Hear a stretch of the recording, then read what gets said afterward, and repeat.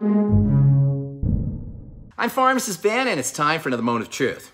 Our human bodies are made up of stuff called tissue, which comes in 4 types. Neural tissue electrifies and provides the spark that allows us to move and act, and our covering of skin and the surface of organs is called epithelial tissue. Muscle tissue provides the leverage that propels the body, and the remainder is called connective tissue, or CT, which links all the cells, organs, and other components of our body together.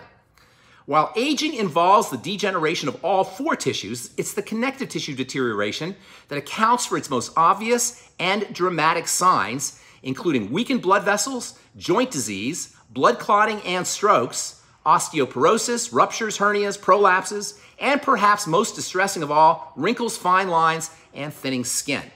One of the best ways to slow down or perhaps even reverse the manifestations of connective tissue aging is to take advantage of physical exercise, especially resistance training with weight-bearing workouts including stairs, hiking, and low-impact aerobics. For skin, topical application of alpha-hydroxy acids provides exercise-like benefits for facial as well as body connective tissue that underlies and supports our largest organ.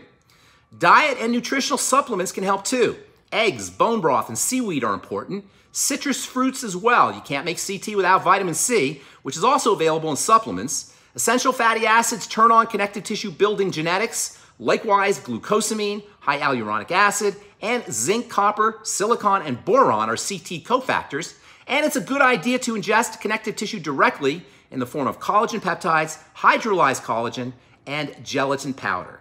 That's today's moment of truth. Have a beautiful day. We'll talk to y'all later. Bye for now.